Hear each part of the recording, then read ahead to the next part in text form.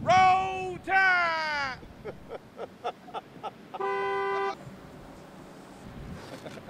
I'll get you undressed right here. Ugh.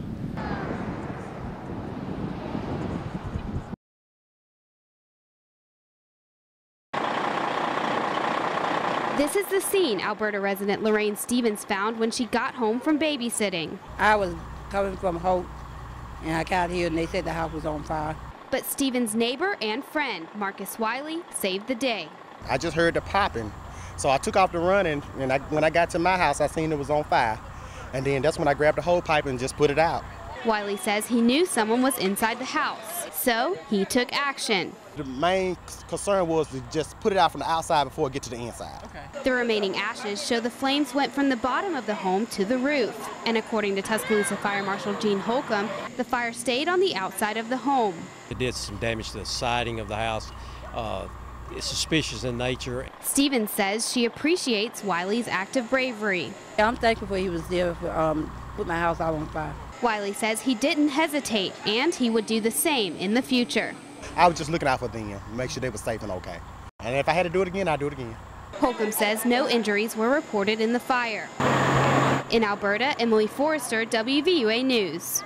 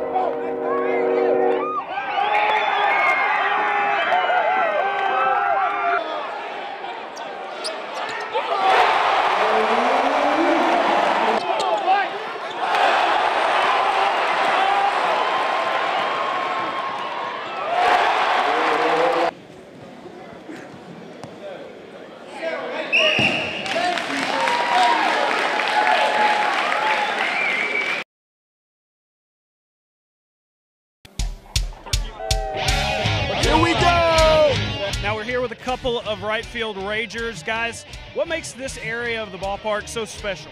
Well, first of all, everyone's allowed to bring coolers out here, which really just helps everyone get turned up. I came to a couple baseball games when I was a freshman here, and there was not nearly as many people as are out here now. And so pretty much just the right field Ragers are just dominant. Baseball teams around the country will fear Alabama's right field. All right, so here we go. We're going to learn how we do it. How to heckle 35 right out here. That's who we're going for. First off, his name's JJ. That's always JJ! Is his name Shatner? Looks like Schaefer. Hey, Shatner! His girlfriend's name is Hannah, so. Hannah. I like to start off, something about Hannah. Hey, JJ! How does Hannah like Tuscaloosa?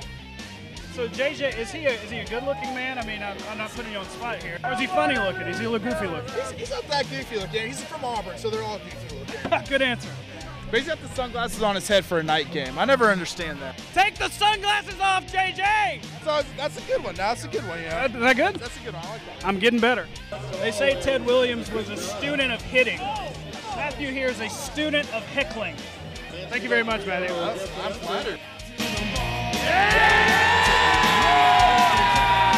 275 competitors from all across the Southeast, including 7 different states, came to Duncanville for the 2013 Southern Regional Water Skiing Championship. Tournament co-director Craig Worley says this region just might be the toughest in the entire nation.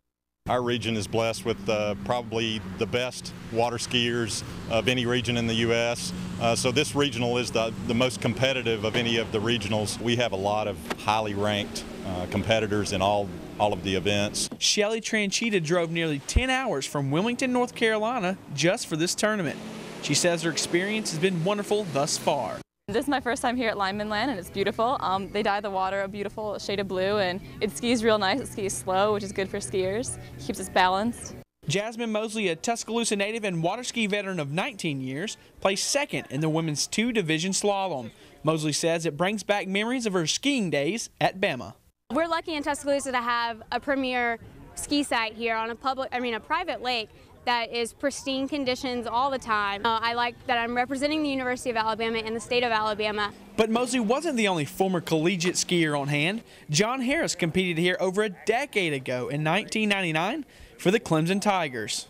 We had some collegiate tournaments here, and that was actually probably the last time that I skied here, and so it was kind of cool to come back and ski at Lyman site again. It skis well, it's a good site. Not only is the man-made lake ideal for skiing, it's also a great place for family fun. Reporting in Duncanville, I'm Lee Smith, WVUA Sports.